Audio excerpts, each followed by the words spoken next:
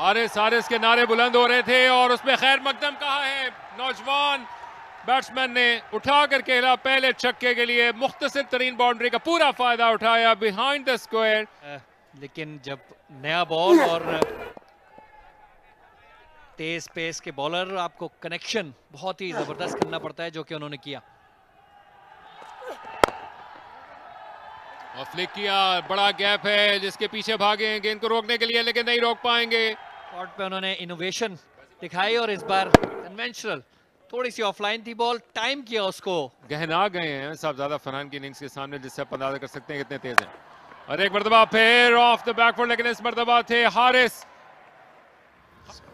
फिर देखिए बहुत शॉट, और हारिस के लिए बहुत ही आसानी इसको बाउंड्री के बाहर फेंकने के लिए मिड विकेट के ऊपर से। Oh, improvising.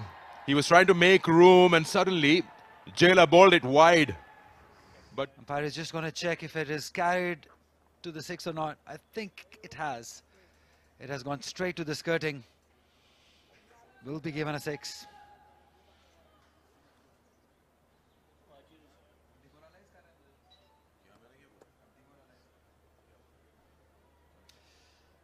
Just having a look at it again, umpire Majid Hussain. But I believe this should be enough.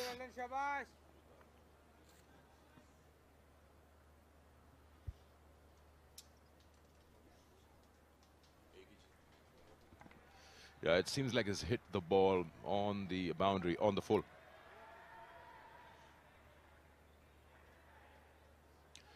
Let's find out what the official call is. It's a maximum. Picks that one up, just shifting a little outside the off stump so he could open up. Great improvisation. The ball earlier was outside the off stump. He played it over extra cover. This one shifting across, slog sweeping it over square leg, and the authority that he played with. The club उठा कर खेला हारिस ने और खूब file.